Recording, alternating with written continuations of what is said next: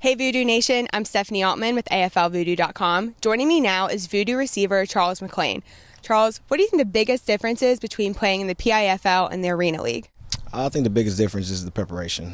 You have more, the facilities are a little bit better, utilization of what you're doing during the week, the film, the study, and the biggest thing to me is the travel. You know, going 12 and 16 hours on a bus instead of 2 to 3 hours on a plane, that's a big difference. It rests your body, so that's a big difference for me. Now, you played for Coach Coquinos in Alabama and defensive coordinator Cosmo DiMatteo also. What's it like to play for them? Those guys are great. They're players, coaches. They're the kind of guys players want to play for because they get you prepared during the week and they also expect the same from you. So when you go out on the field, they're expecting you to go hard, to give them 100% and fight, and they'll back you up as long as you're doing what you got to do. Now, you've had a few days to prepare for Orlando. What can you tell me about their defense?